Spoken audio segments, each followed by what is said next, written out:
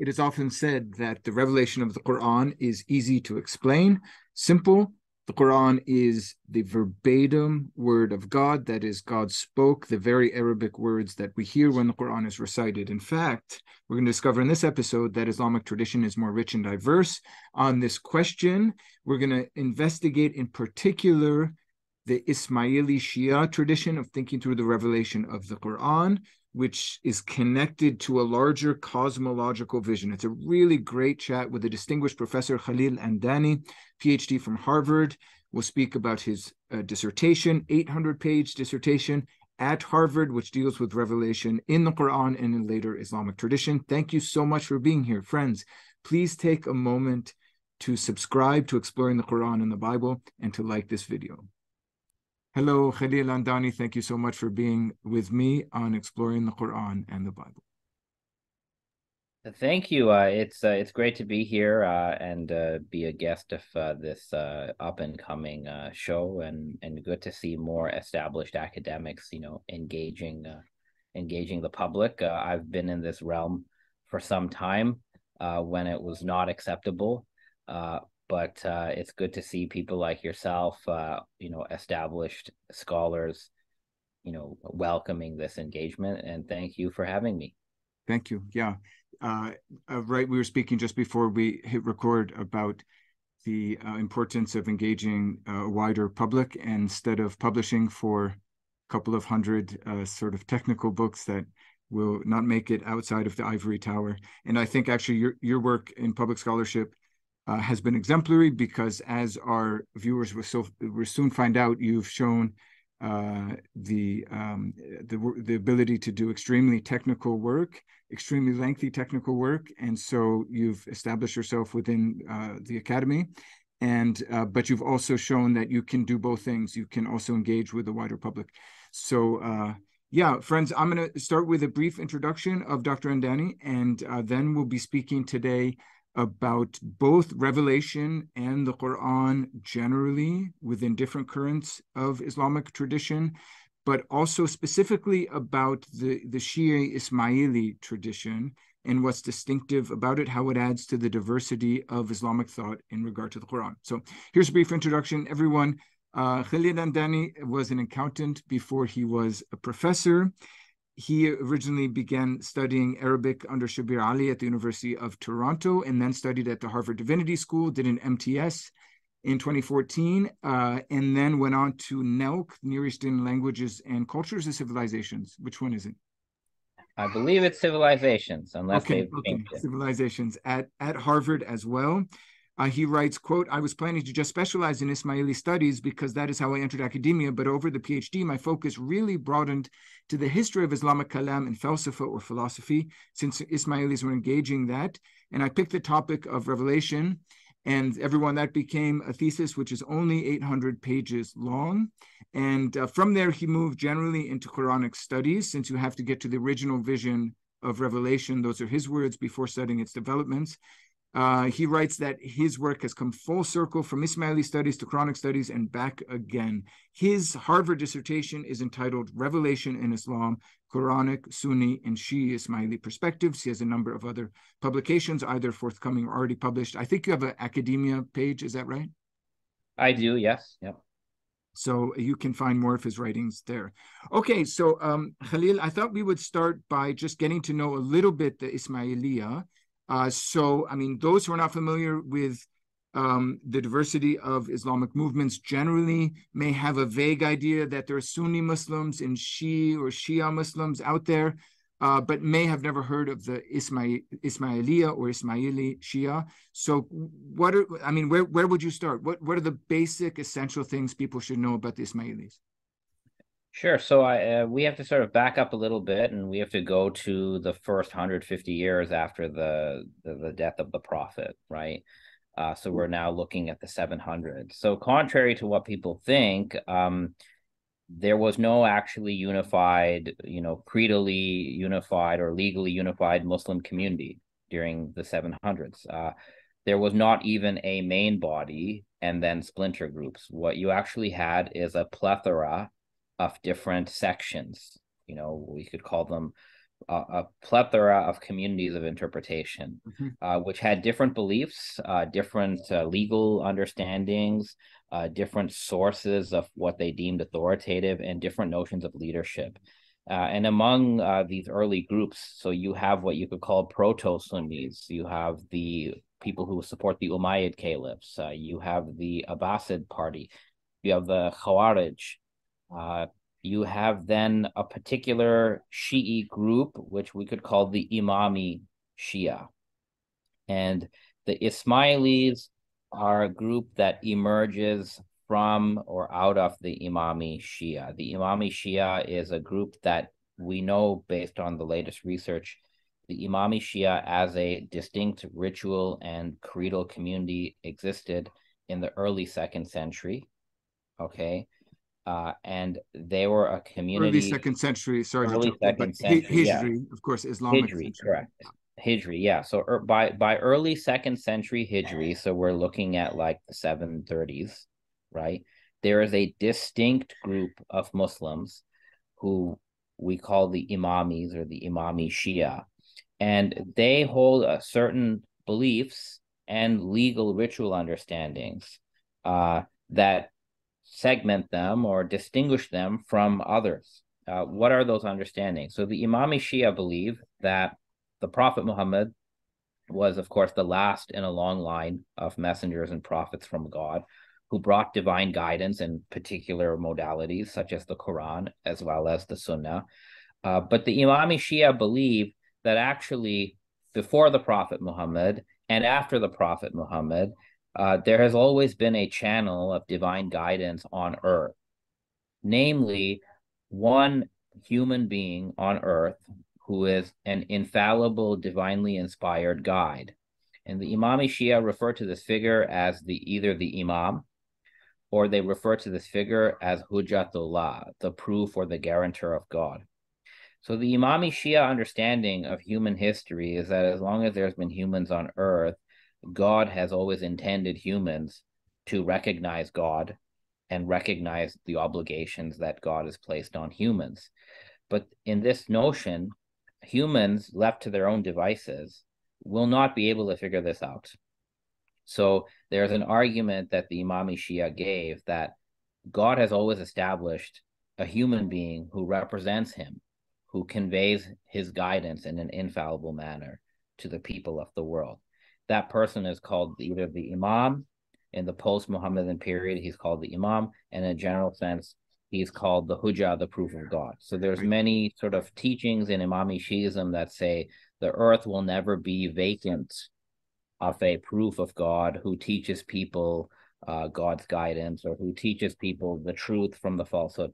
So the Imami Shia believe that Prophet Muhammad, although he was the last messenger prophet, he's the last person to bring, a modality of divine guidance that it was what we call scriptural revelation. Right.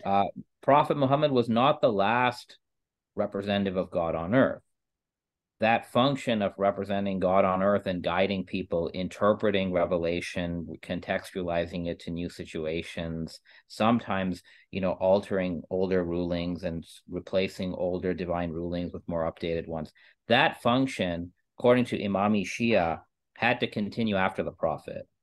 So that the Prophet Muhammad, in the Imami Shia view, specifically appointed by divine command, his cousin and son-in-law, Ali ibn Abi Talib, to be his successor, not as a new prophet, but to be the successor as the supreme spiritual leader, guide of the believer community. So to be that Hujjatullah, the proof of God, and Imam of guidance on earth. It does seem to answer your question. If I could just jump in for a second, just a sort of an anecdotal comment that sometimes my students, when I introduce to them the idea of prophets in Islam, they question the idea of the end of prophecy, right? So how could it be that God had this sort of providential concern for his creation up to the death of the Prophet Muhammad, but not thereafter? Where was the guidance coming from? And I'm sure there are good Sunni sort of apologetical answers to that, but there's something coherent about the Shia idea that no, it didn't stop. It was different with the Imams, but it continued. Yes, and this type of argument, although it was formalized as an argument in the later period, probably in the 900s and thousands, it's introduced as a formal argument, right, with premises and conclusion. But in the early period, in the teachings of the imams, who we'll talk about, the argument is given in this raw form, like the earth cannot exist without an imam or a proof of God who teaches the people what is permissible and what is forbidden. And if this person was not present on earth, the world would just disintegrate. Like you have sayings like this. There's even a tradition going back to Ali himself, known as the Discourse of Ali, Imam Ali to Kumail, which is circulated in both Sunni and Shi'i corpuses, where Imam Ali says to Kumail, his disciple, along the lines of the earth will never be without someone who upholds the hujjah, the proof of God, either openly manifest or either concealed in secrecy. So this seems to be somewhat of an old idea that you could probably trace back at least to the early 2nd century of Islam, if not earlier. So the Imami Shia then recognized that you have to sort of know who the Imam of guidance is. And the only way to know who that person is, whom God has chosen, is by the express indication of a prior Imam of guidance. So you'd look to the Prophet and see, who did the Prophet point to? So they believe, the Imami Shia believe, and non-Imami Shia also believe this. So you have Zaydi Shia, who are a somewhat different group. So all the Shia basically believe that the Prophet designated Ali as that Imam of guidance. And then there are some different understandings on what happens after Ali, but generally in the Imami Shia view, Ali designated his sons Al-Hassan and Al-Hussein, and then Al-Hussein, before his death, designated his son Ali Zain al-Abidin. For those viewers who may know, Imam Hussein and almost his entire male family was massacred at Karbala, right, by the Umayyads.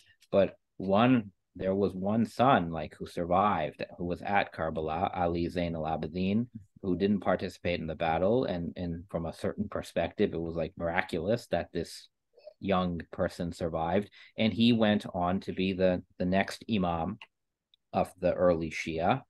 And then he appointed his son, Muhammad al-Baqir, as the next Imam. And Muhammad al-Baqir appointed his son, Jafar as-Sadiq. So Muhammad al-Baqir and Jafar as-Sadiq are the ones, because they were not politically active. They were serving as scholars, and they had a wide following. And they're the ones who really, you could say, systematized this understanding that I'm talking about. Of course, the earlier ones, they did claim leadership. There are letters of Imam al-Hussein, even quoted in Tabari, where he refers to himself as an Imam of guidance and the heir of the Prophet and all this stuff. Imam Ali, there are statements attributed to him where he says that he is the wasi, the executor of the Prophet's will.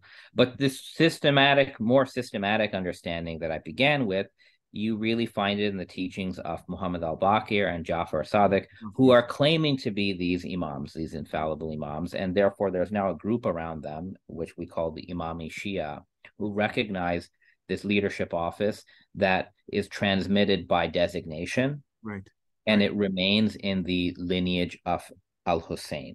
Right. And then it's after Jafar that the division takes place, at least between Isma'ili and the Imami or the 12 Shia. Yeah, so what happens then is Muhammad al-Baqir and Jafar as-Sadiq had articulated how this leadership works. So they talked about that the imam is protected from sins, ma'sum. They talked about how the imam has inherited through a spiritual inheritance a sacred knowledge, ilm, all the way from the Prophet. Therefore, the imam's interpretation of law and theology is safeguarded, as always correct. There's a little, not full, but there's a little bit of overlap here with certain Catholic understandings of papal infallibility, for example. And therefore, recognition of who the imam is can only be facilitated by the person whom the current imam appoints. So Muhammad al-Baqir explicitly appointed Ja'far as-Sadiq, so almost all of his followers recognized Ja'far as-Sadiq as their next imam after Muhammad al-Baqir died. Now, Ja'far as-Sadiq and Muhammad al-Baqir are living in a time where the Umayyads are ruling, and people don't know this. The Umayyad caliphs, interestingly, made very similar claims about themselves. They claim to be divinely appointed, infallible, divinely guided representatives of God. Patricia Corona's book has written about this, yes. God Caliph talks about this. So this idea is not some... Yes. So this idea, what we today would call a Shi'i understanding of leadership, is not some outlier in that period. Like it firmly belongs in that period. We shouldn't be surprised that the Shi'i imams and the Umayyads are rival claimants to like the same office, basically. Right. But what that meant is that the Umayyads and then later the Abbasids kept a close watch on these imams of the Husainid line. You also had imams of the descendants of Imam al-Hassan who claimed imamah through a different way, through like revolutionary activity.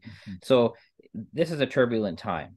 Now, this is where it gets a little bit spicy, if you will, right?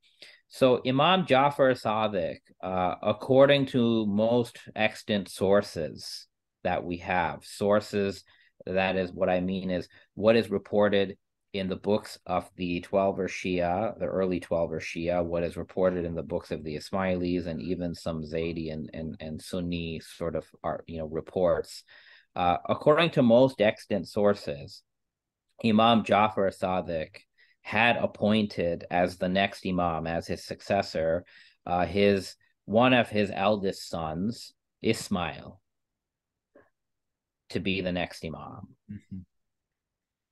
This is at least, this idea that this appointment happened is something that almost every historian who's written on the matter, has sort of also said.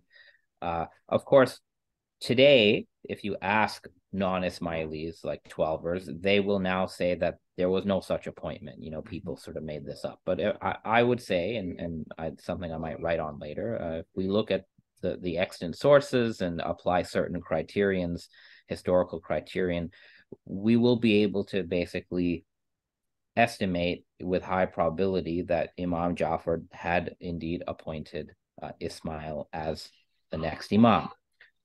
Two of the earliest heresiographies written by Twelver Shia scholars, An-Nawbakhtī and Al-Kumi, actually say this in passing. Now, the same majority of sources also say that Ismail, subsequent to the appointment, passed away while his father was alive. So then when Imam Ja'far himself passed away, there was a confusion of sorts among his partisans on who is the next imam, right? So some groups, at least 2 or 3 groups, said, well, Ismail was appointed, and maybe he's not really dead. He may have just been concealed away, sent away by his father, and the death was staged. And there's at least one group who believe that. Another group of what we would call Ismai'ili said, whether Ismail is dead or whether he's alive, it doesn't matter. He was the appointed successor, and therefore the imama would continue in the lineage of Ismail. Imama doesn't jump from brother to brother. So you have some groups like that, and we would call those the earliest Ismai'ili. So this is basically an adherence to the Ismaili lineage as a legitimate imam. But then you have all these other groups. So the bulk of Imam Ja'far's followers, when Imam Ja'far died, they followed Ismail's full brother Abdullah as the next imam. And then a smaller group followed a younger son named Musa al-Kazim. Then Abdullah died very quickly, like within like a few months or something, apparently without progeny. So the followers of Abdullah then moved on to the next candidate, who was Musa al-Kazim. So the bulk of the early Shia, or at least a good portion, followed the younger son Musa as their next imam, while a few other groups followed Ismail and Ismail's son, Muhammad bin Ismail. Muhammad ibn Ismail.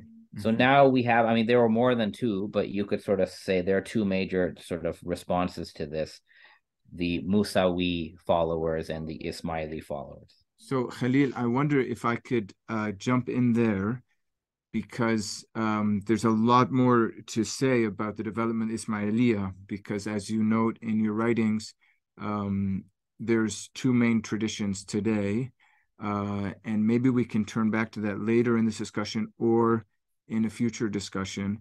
What I wanted to make sure we get to is the beginnings of distinctive ways of engaging with the Qur'an among the Ismailiyah. So when we see this division that takes place after Ja'far as-Sadiq, and Ismailiyah sort of historically diverge from the Twelver Shia, when is it that we have sort of the classical Ismaili thinkers who develop distinctive ways of thinking about the Quran? Sure. So that division happens in like 765, what I just talked about. After that, you know, our sources are sort of not very clear on what everybody's doing. But by the second half of the 800s, the Ismailiyah are an organized dawah. Okay, meaning invitation or call or something. Yes, the Ismailis establish a dawah led by the descendants of Muhammad bin Ismail, who are the imams, although they're not publicly claiming imama at this time, but they have established a network of spiritual teachers or dais, and their message has sort of two parts to it. One part of their message is to call people to recognize the imam, okay, as the legitimate leader. But the second part of the Ismaili Dawah message is an entire body of esoteric teachings. Right, where the Quran and previous scriptures are being engaged, they're being interpreted by a body of esoteric teachings. I don't mean like a haphazard set of comments on the Quran. I mean like an entire theological cosmology, right, that starts with certain notions of God, a hierarchy of intermediaries, created intermediaries that flow from God all the way to the material world, and the whole imamology, prophetology, what the Quran is, it's all situated within a much broader theological cosmology. So you have one version of that in the late 800s and the early 900s, but I would say in the mid 900s, once a lot of the Neoplatonic material had been translated into Arabic, Ismaili dies under the guidance of the Ismaili Imams, who by this time are the caliphs of the Fatimid Empire. The Ismaili dies under the Ismaili Imams' guidance, selectively appropriate Neoplatonic terminology, and they describe the entire worldview using these Neoplatonic terms like the universal intellect, the universal soul, and they situate concepts of God's word and God's scripture, Kitabullah, within this worldview.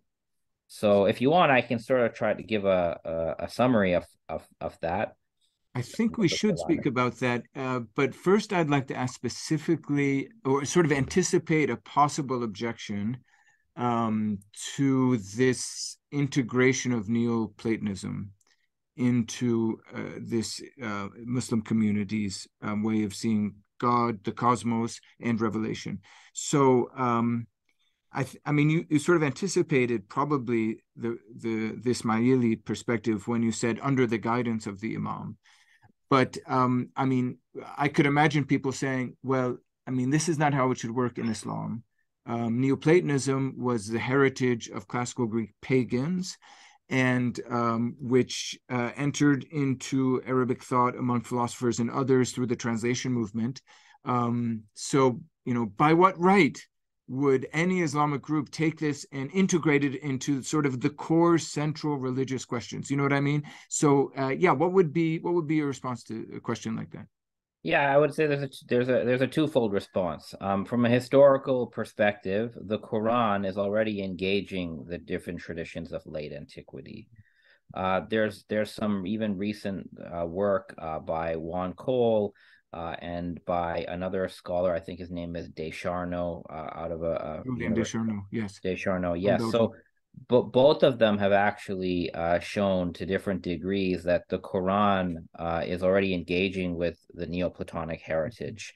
Juan Cole talked about how the notion of the one in Neoplatonism is closely echoed by Surat al-Ikhlas, for example.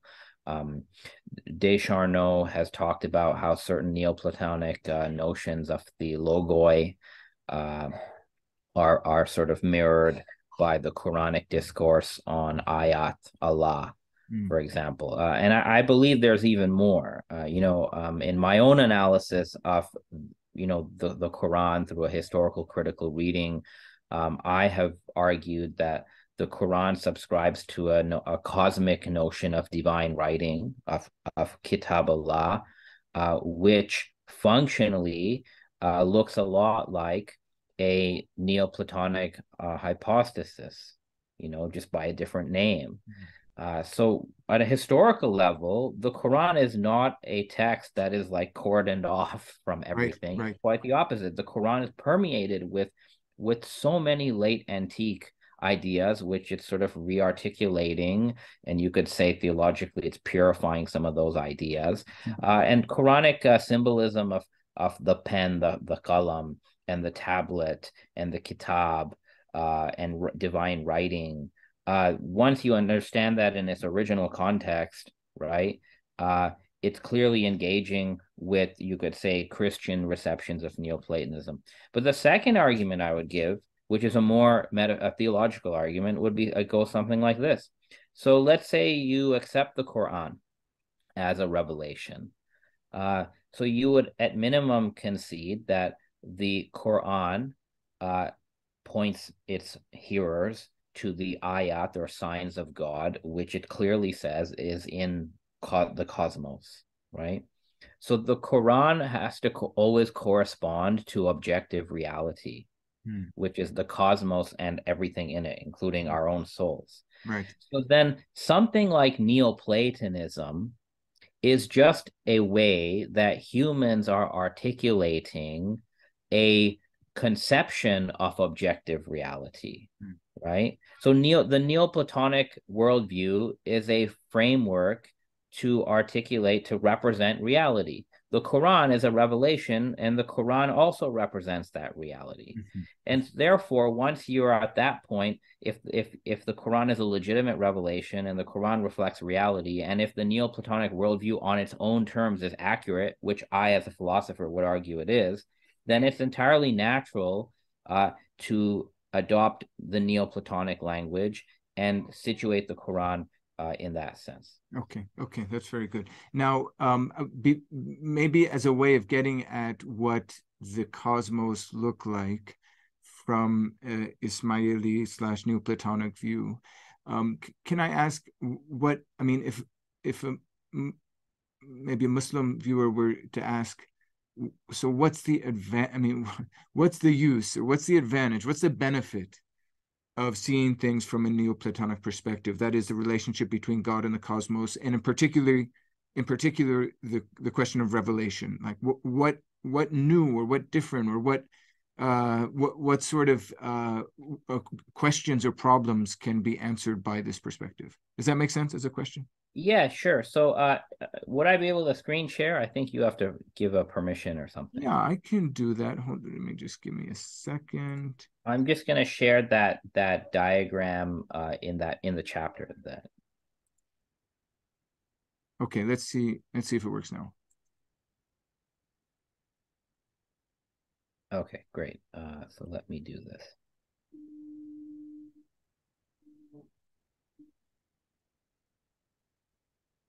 All right, you can see my PDF, right?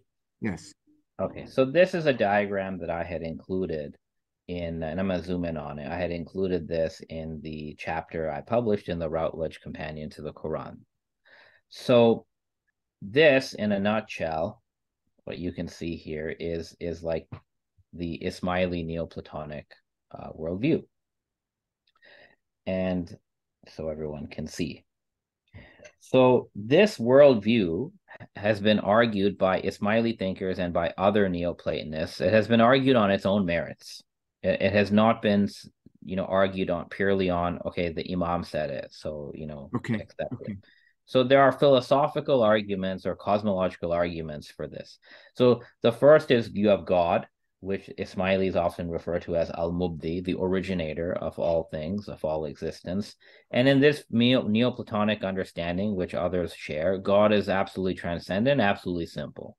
So this is like divine simplicity, as some of the Catholic viewers might recognize. And there are, I'm not going to get into it, but there are cogent arguments on why divine simplicity is true.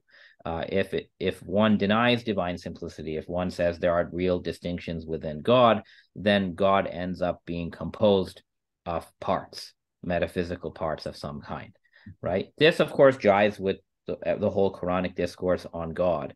The Quran is very clear. God is absolutely one. God is ahad. The Quran doesn't speak of God having parts in any sense. Then what you have is God is timeless, and therefore God's action, what God does, must also be eternal. God's act cannot emerge in time, because that would, in this argument, that would put God in time. So you have a timeless divine action, and that is what Ismailis call the Kalam Allah. Right. So now already we're getting into it, right? One of the biggest problems debated by Muslims or in this time is what is the speech of God? Is it words in Arabic, or is it something transcendent? Is the Kalam Allah uncreated? Is it created? Is it eternal? Is it temporal? All of this, every position was for sale, right? So the Ismaili position is interesting. The Kalam Allah is not an uncreated attribute of God. So it's not something in God that eternally, uncreatedly sits there with God. The Kalam Allah is an act of God, but it's still an eternal act of God. Okay. And this sort of crossways the Mu'tazila and sort of Ash'ari positions. It sort of marries them in a way. So you have God's action, which is an act of creation, an act of origination, and that's eternal. And then you have the effect of the divine action, the first effect, which is the universal intellect over here. This universal intellect is what the tradition calls the pen. So you have all these hadiths. The first thing God created is the pen, right. And then God told the pen, write down everything in creation, and then the pen follows.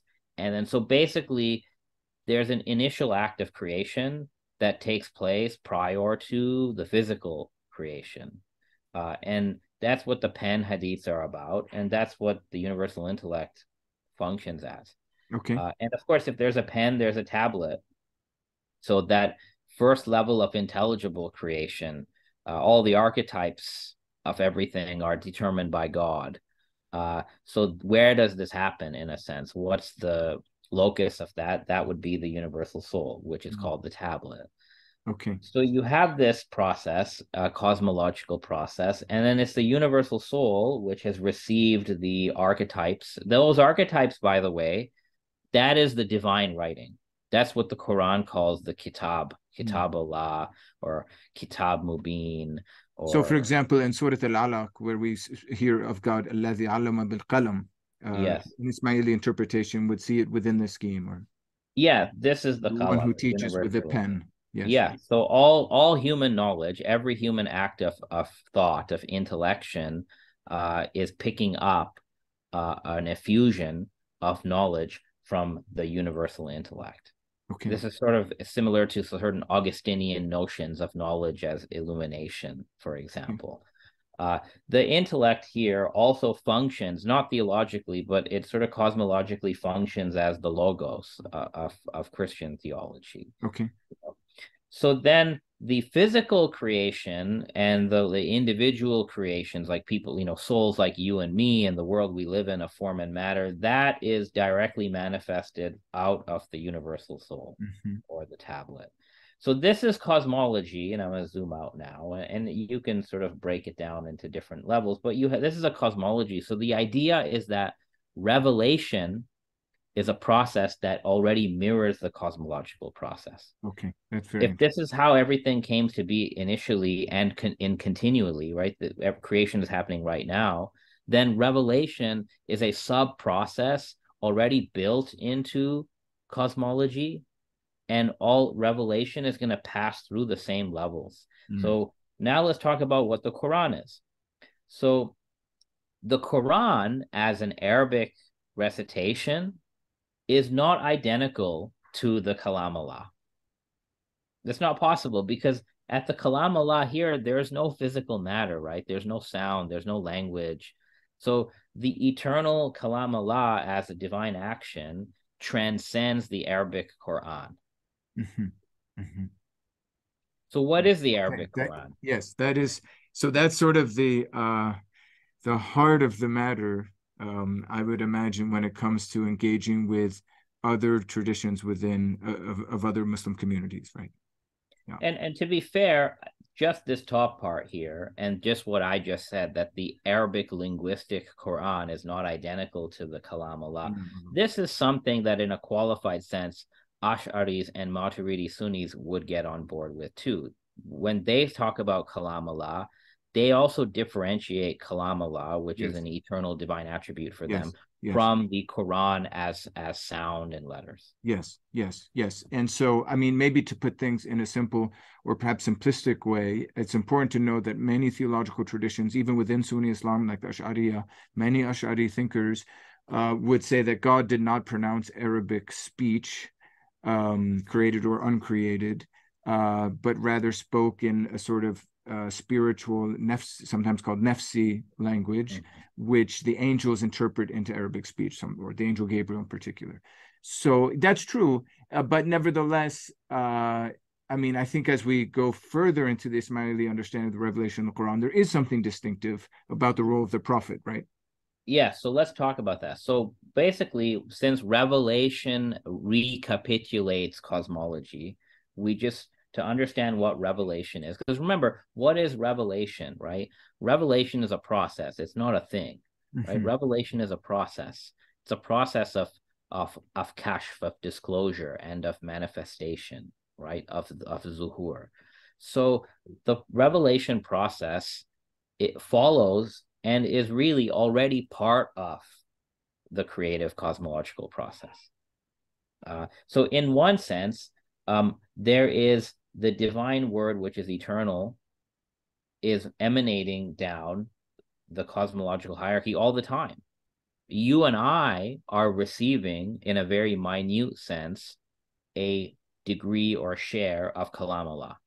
This is what Ismai'ili say. Ismai'ili say that everybody's rational faculty, everybody's aql, is what Nasser Khusro calls weak divine inspiration. Okay. I think he calls it wahiye zaif, or daif. Like daif. Yeah, weak. Yes. So, I mean, does this have practical consequences in promoting a culture of learning and philosophy in particular among all the Ismailiyah? Yes, it does, definitely, right? Because there's this idea that, like, we each have, in a limited way, access to these higher realities through intellect, but we have to cultivate our intellect and cleanse our soul through spiritual practices and so on to make that connection greater. So every human has this. Every human is receiving glimmers of this light from the top, but not all humans are created equal in that. So going back to what I said earlier, the Shia made this argument that there must be this person in the human species who can be an infallible divine guide. So the cosmological perspective would say, well, this is already built into creation. The creation happens in a certain way that in the human species, there's going to be at least one person whose soul is optimally receptive to these emanations of the divine speech. So that person, at specific times, that person comes along, which we call a Nathiq, a speaker prophet. So now we're over here. And a speaker prophet receives the greatest amount, the greatest share of emanated divine speech that a human can receive. And furthermore, what the speaker prophet does is he receives it spiritually. Yes. Okay. So wahi is not verbal, according to Ismaili teachings. It's not sounds, it's not words, it's not linguistic. right? It's purely spiritual, ruhani or akli. And the soul of the prophet is granted this reception because the prophet's own innate capacity is what facilitates that reception. So it's not a case where God is sort of looking down, points at someone, and utters something in time, and then poof, the person gets it. And it's not a case where God is speaking to an angel, go tell this guy this, and then the angel flies. This is rejected. This understanding is seen as like a very children's understanding of the matter. Okay. So what's going on here is there's a continuous flow of the divine speech through the universal intellect, through the universal soul, through other spiritual intermediaries. Sometimes they're called Jadfath and Kayal. They correspond to what we call the archangels. Okay. So there's a continuous flow, and whoever has the capacity to receive that flow, primarily the prophet, they receive it. And then what the prophet does, and this is a distinctive Isma'ili teaching, the prophet, as he looks at his own people, as he lives in his own time, as he is embedded in his own culture, the prophet appropriates pre-existing language, idiom, symbols, maybe stories, and he clothes that spiritual wahi, that spiritual divine inspiration, he clothes it with language. Right. And therefore the Arabic Qur'an, as an Arabic recitation that is rich and what many Muslims will consider miraculously inimitable, in the Ismaili view, that Quranic recitation as words is the divinely inspired product of the prophet's soul. Yes. Okay. So in your introduction to your dissertation, you have some quotations of a number of academics who all use the word either they use the word verbatim or something like it, right? So this seems to be why. The interesting thing about this list of quotations is they're not all Muslim. Some are non-Muslim academic observers of Islam and the Quran. So, for example, Sayyid Hussein Nasser, I think it's from the Study Quran, writes the Quran is for Muslims the verbatim word of God revealed during the 23 period of the prophetic mission of the Prophet Muhammad through the agency of the Archangel Gabriel. Fardid Ishaq writes, for Muslims, the Quran is the literal word of God. Abdul Halim writes, God speaks directly in the Quran. Gerhard Bevering, with whom I studied at Yale, writes, God is the speaker of the Quran and Muhammad is its recipient. The Quran itself is considered the verbatim word of God.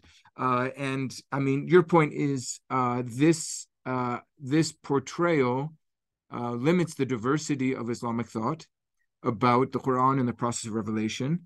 And we have a distinctive model with Ismailiyah in which the prophet is the one who articulates the Arabic speech of the Quran. I mean, in a way, it gives the prophet a more central role and also almost elevates his personal qualities, intellectual and ethical, I imagine. You could confirm that, in a way that almost surpasses other ways of thinking about the process of revelation.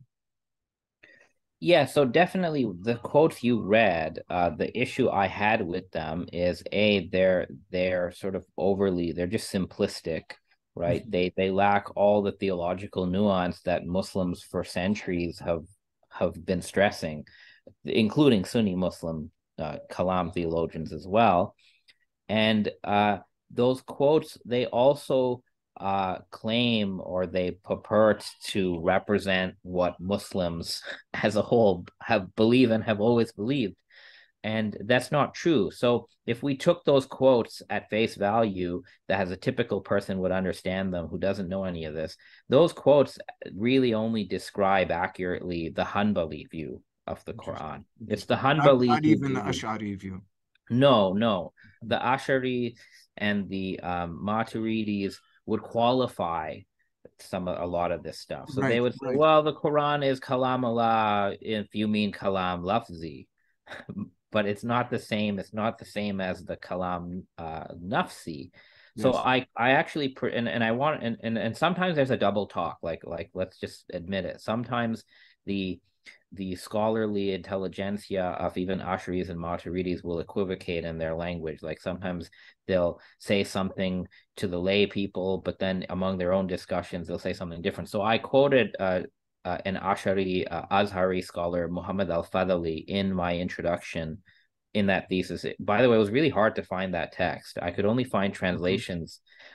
So I tracked it down, and he actually said very clearly that he says the noble utterances, right? I think he says the alfaz sharifa, like the noble utterances, namely the actual words of the Quran. He's like, the noble utterances are not the kalam Allah.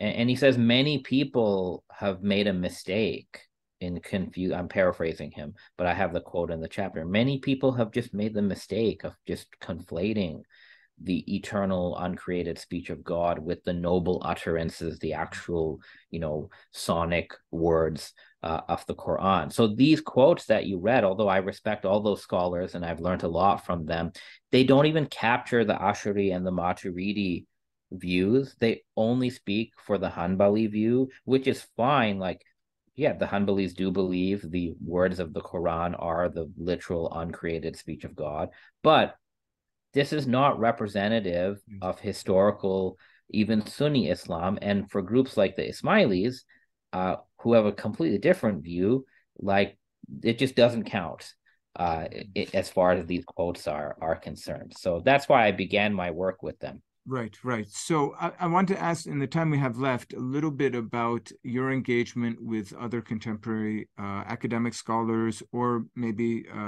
Muslim thinker activists who are interested in these questions from non-Ismaili perspectives. So either Imami Shia or Sunnis of various types or whatever it might be. I mean, do you find that there's openness to learning lessons from the Ismailiyah, or at least appreciating the coherence of their thought? Is there pushback that no, this is somehow a danger to I don't know, Islamic apologetics, or maybe crosses the line between orthodoxy and heresy or heterodoxy? Yeah, could you speak to that? Sure. So one thing you said earlier, right, that this view of the Quran, the Ismaili view of the Quran of Revelation, elevates the prophet. It does elevate the prophet. It elevates the prophet's agency, right? It gives the prophet real creative agency in the sort of verbal contents of the Quran.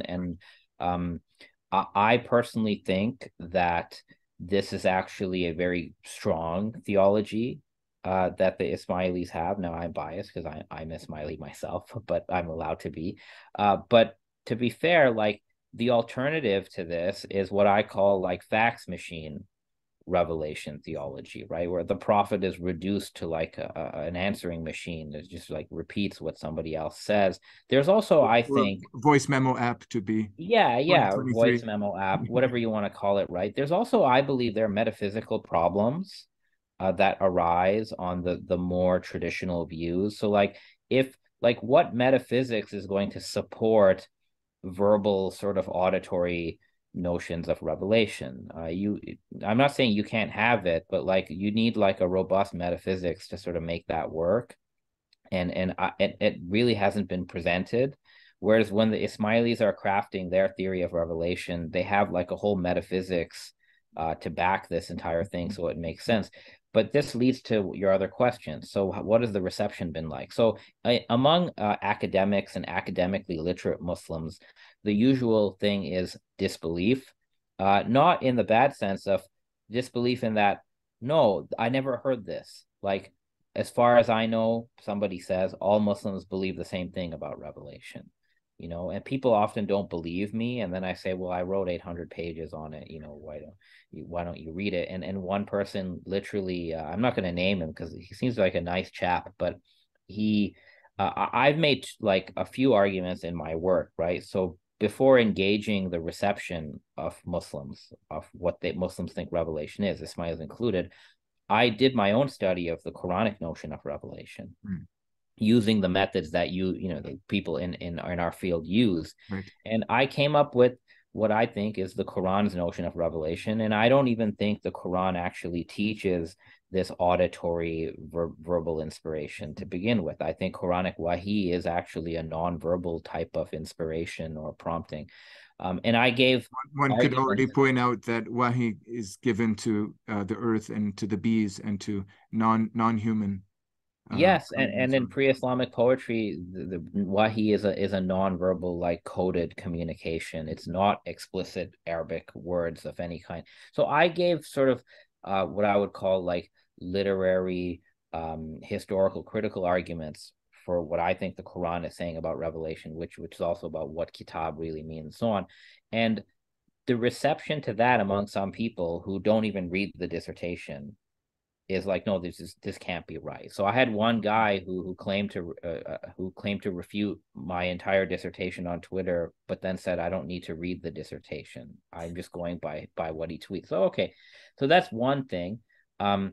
But I have noticed, and you've had a prior guest who made the point. So, we now have a whole laundry list of examples of how the Quranic text, the content of the Quran, is intertextually engaging Jewish Christian writings, right? Maybe even more than that. And now we can add Neoplatonic to the mix. Like the Quran is intertextually engaging writings that are circulating in Arabia and in the late antique milieu, and it's appropriating certain ideas and retelling, and it's responding, to certain polemics and counter polemics.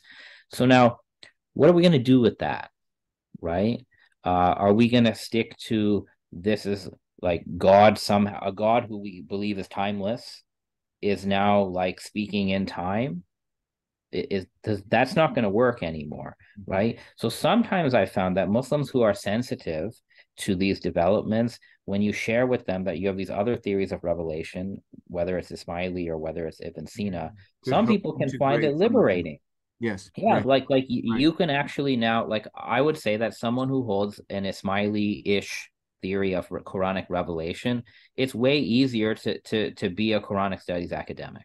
Because when I read your work or when I read someone else's work on how the Quran is engaging with some text, right, or appropriating a story that may itself not be historical and retelling it, I don't feel threatened at all.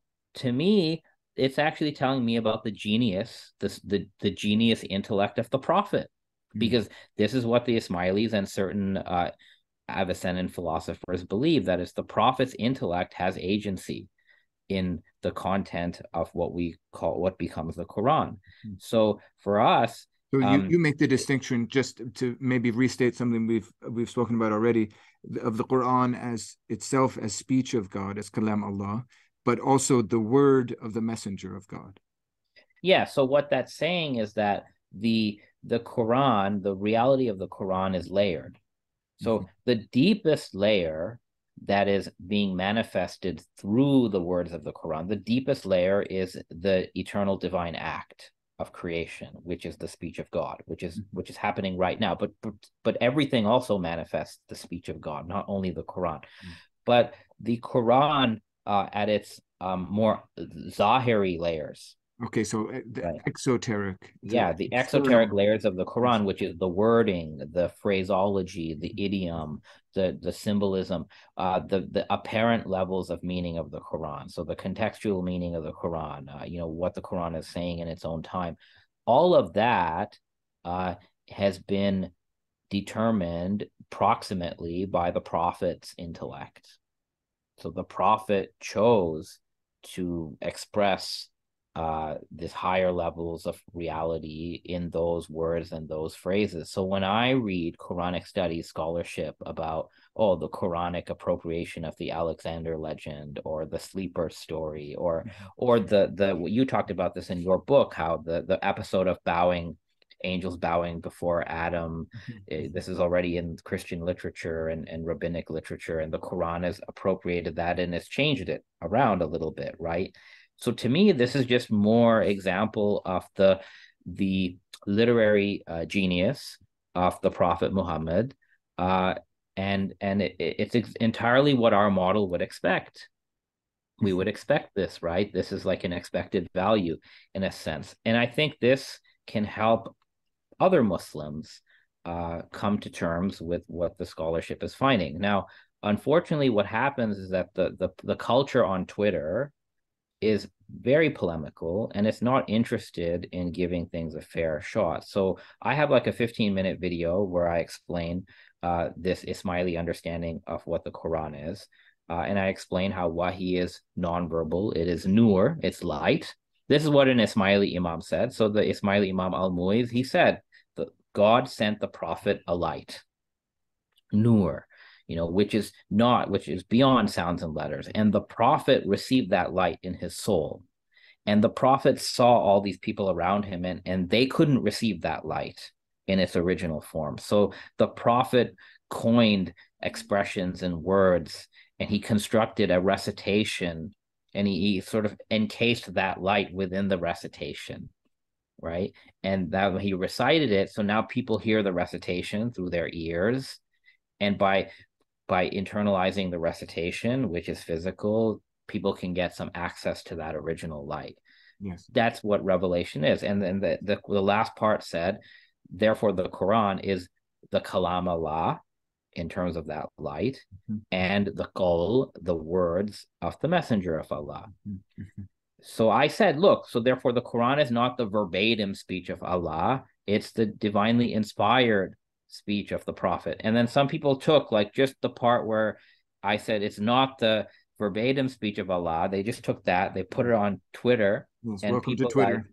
yeah, and people like Shadi al-Masri retweet it, and they're like, oh, look, this is kufr, and this guy doesn't even believe in the Quran, and why does he call himself a Muslim? So we have these sort of one-upmanship cultures on social media, on Twitter, on YouTube. So sometimes the reception is like that. And I actually think that now, of course, I came out right in response to that. I called everybody out on bad editing, and I just tweeted the entire video that this was excerpted from it. And my policy is that actually, and I believe you share this, that we academics should try as far as we can in good ethics to participate in these public realms. I'm not a polemicist. Anyone can read my work. I'm not a polemicist, but I do believe in counter polemics. Okay, so, and I've done this. Like somebody once tweeted a silly article about Judaism, and I counter polemicked on that. When people do polemics against Islam or Ismai'lis or whoever, if I feel qualified, I engage in counter polemics. And what that means is often, if somebody makes an argument against another point of view, and I perceive that they're applying a double standard, I will respond back and I say, okay, let's apply the standard that you're imposing on this group. Let's just apply it to your beliefs. To your own tradition, right? See what we get, right? Like, let's apply. So some Muslims, I'm not going to name them, but some Muslims have almost made a business out of attacking the Trinity. Right? The Christian Trinity as logically incoherent and metaphysically incoherent. Now, that's fine. But then those people who tend to just attack, they sometimes seem to be the peddlers of very problematic, more Athari, Salafi theologies. Right. So if you were to apply your Trinitarian, your critique of the Trinity to you have the logical problem of the Trinity, right? And maybe it's valid, but there's also the logical problem of the Salafi, which I coined, So I clap back, and I think that's fair game, right? As long as we apply the same standards to our own views and other views. And I see a lot of one-sided stuff. So I have engaged in that. And some of your viewers may know I debated, Jake, the so-called Muslim metaphysician. It was basically Ismaili Neoplatonic theology versus Salafi theology. And, I believe the viewers can decide which stands on its own merits. Well, Khalil, thank you so much. I think we will end round one there. I would love to have you back to go deeper into both revelation inside of the Quran, so the Quran's own vision of divine revelation, communication to prophets, but also to creation, and in addition to speak more about the Ismaili tradition. I sort of cut you off. I hope you're not upset at me when you were giving us information and insight on the historical development of the movement. So there's a lot more to speak about. But for now, thank you so much. Last question, though. How would people stay in touch with your work? Is there anything you'd like to promote that's coming out soon? Yeah, what would you say about that? Oh, I mean, my academia page tends to be updated. My Twitter is active. I'm also on Clubhouse if you ever want to have conversations with me, sort of very impromptu conversations. I'm on Clubhouse. So there's a bunch of stuff that's come out this year. My latest work is on the philosophy of religion. So I'm engaging in adjacent field, sort of engaging in debates with respectful debates, that is, with Christian philosophers and others about metaphysics and stuff like that, and trying to show that this Neoplatonic worldview can stand even on its own philosophical merits. So that's some of my latest stuff, and I do it because it's fun. I don't think I get credit for it among our field, but I do that because it's fun. So, but it's been very nice to be with you. And yeah, we should get together again. There's a lot to talk about. Even one time maybe we should discuss the crucifixion and the Qur'an, which you've written about, because the Ismai'ilis have an entire tradition of affirming the crucifixion, We which should speak about that. many There's people also a don't look tradition at. of, I believe, various Ismaili thinkers who have engaged seriously with the Bible. So that's something else I'd love to speak about. Yeah, but for now, yeah, thank you so much, Khalil. Thank you for being here. Well, friends, thanks for being with us for this episode of Exploring the Quran and the Bible. I hope you found it to be an edifying discussion. I really hope that you find generally the content on this channel to be useful. There's a really diverse range of things in regard to Quranic studies and biblical studies with top-notch scholars. And we'll be really grateful for your support. So please don't hesitate to like the videos, starting with this one maybe, to subscribe to the channel and to share the news with your friends about exploring the Quran and the Bible.